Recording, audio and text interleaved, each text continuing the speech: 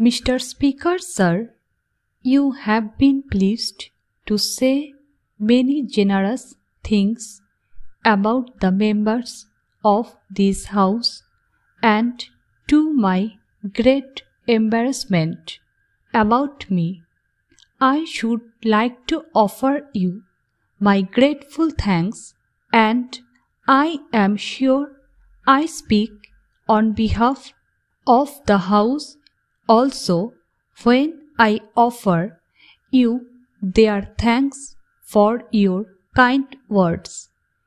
It is befitting that on this occasion, when this Parliament stands at the edge of its own dissolution, there should be some valedictory references to our past.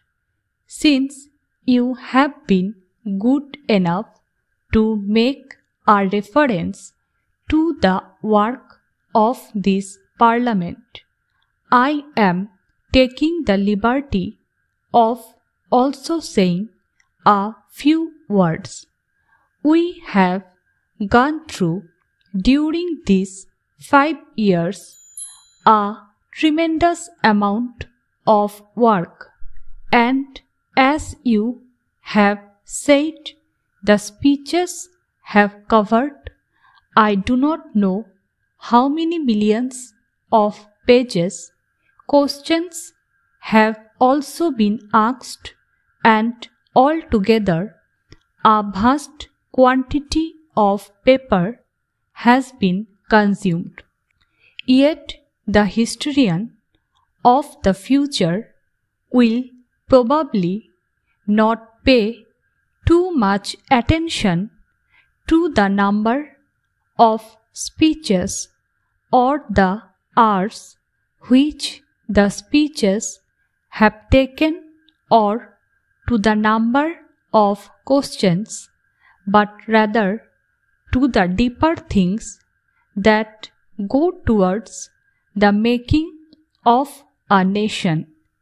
Here we have sat in this Parliament, the sovereign authority of India, responsible for the country's governance. Surely there can be no higher responsibility or greater privilege than to be a member of this sovereign body, which is responsible for the fate of the vast number of human beings who live in this country.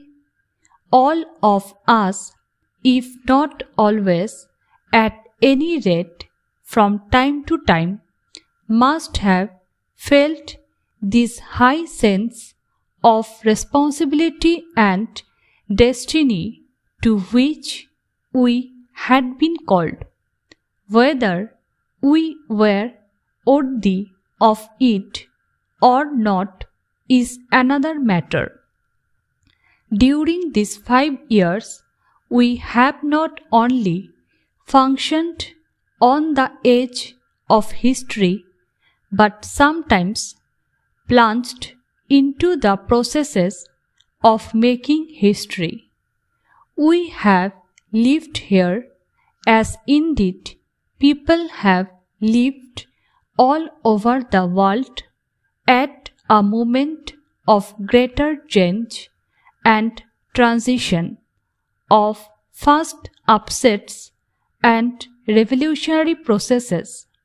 Not only have we been part of that world drama, but we have had our own drama also.